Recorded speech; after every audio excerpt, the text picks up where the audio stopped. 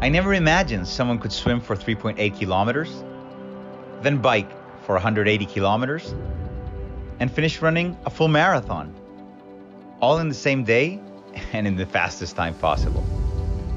For me, this became a challenge, which meant submerging myself into Ironman training, with lots of swimming, biking, and running, with the purpose of becoming a stronger and faster athlete.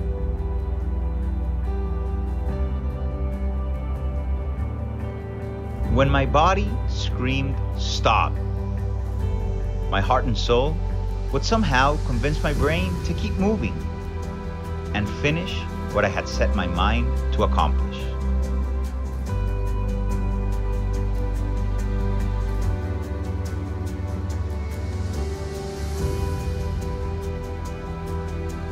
That feeling of crossing the finish line. After hours and hours of battling with your body and thoughts, that brings out a true feeling of happiness and fulfillment. So much that waking up every day before sunrise, keeping track of everything you eat, how much you sleep, and pushing your body to its limits becomes your passion.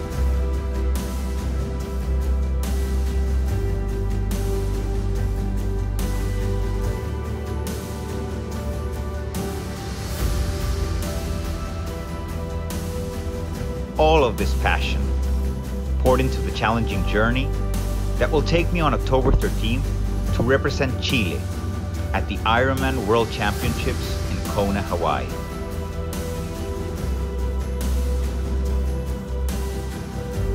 In the coming months, I'll be spending hundreds of hours swimming, thousands of kilometers biking, and running faster and further than ever before, with the ultimate goal of pushing the limits of my body and mind, but with a bigger, stronger, and greater dream that I hope will impact the lives of millions of people around the world.